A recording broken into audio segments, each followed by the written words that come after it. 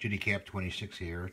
Welcome to part 2 of War of the Worlds, painting the ship, the spaceship. And we got the front all lens taped up. And we're taping this lens right here. And see, we taped and did the circle. What we did was we laid a piece of blue tape down and cut around it with the X-Acto knife. We have to do that one over. So that's where we are right now. You just put the tape on there and you rub it so you can see the impression, and you cut around it like so. Okay. Just keep cutting around it until you find the edge.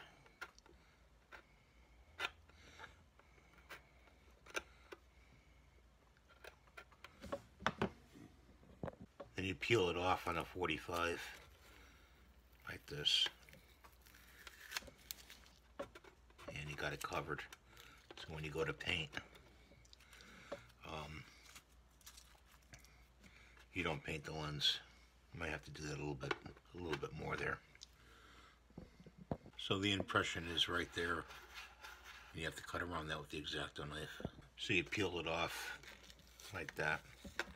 And you covered, therefore you covered the lens.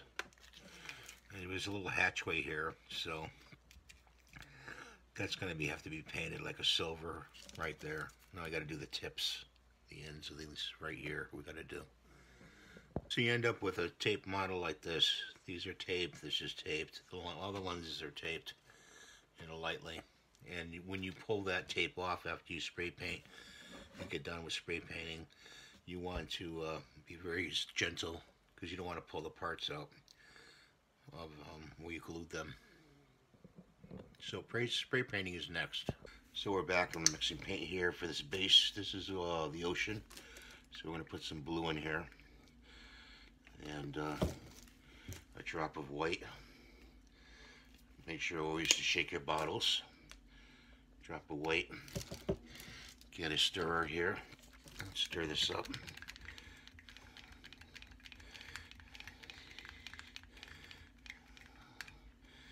And it's got to be a little bit more white than that, lighter than that. So let's make that a little bit lighter. I'll show spraying it next. So we've got this adjusted, and let's see on this tissue. We want to get it light. Okay, so let's spray the base. Just go along and spray it.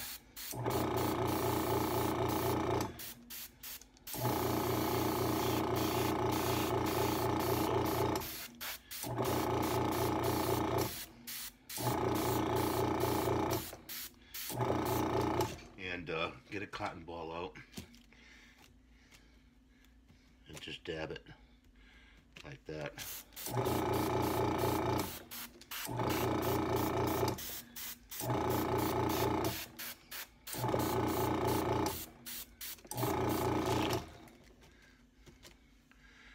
So that's the base. We're going to do the base, so I'm going to finish that up. So we're going to put some copper in the airbrush here, and we're going to just do some highlights.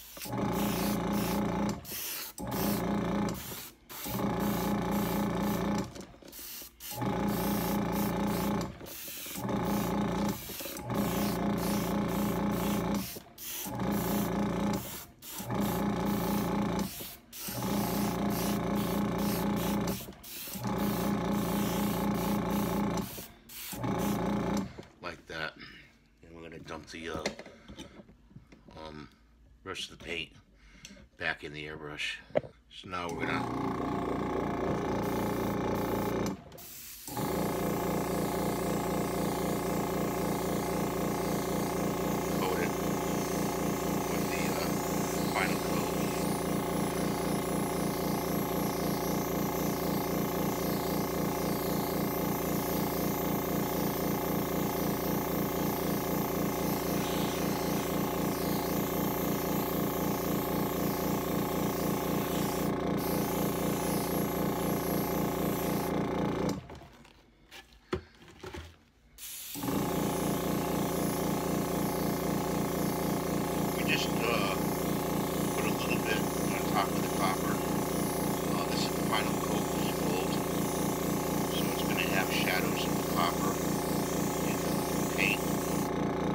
we're going to continue with that, and we'll show you later.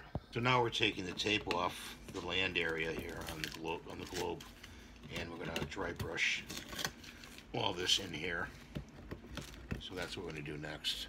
A little paint goes a long way, so we've got a brush here with some green, and we're going to go along and just dry brush through here, some green, and up through here, like so,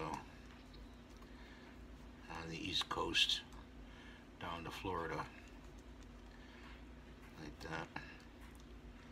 So that's what we're going to do, and then the middle is going to go like in right here in the desert, right there. Takes a lot of patience to do the lettering in between with the black. And now we're going to do the lettering with the green, and you almost have to just drop it on there. Make sure your brush is, when you after you clean it, it's pretty well dry of the solution, or your paint won't stick to your brush. So you can drop it on like so. So I've got a lot of work cut out for me in the lettering itself. So we got the name in there, War of the Worlds, and we used a number 5/0 brush. It says Cornwall 7850 spotter, and went very carefully dropping the paint in.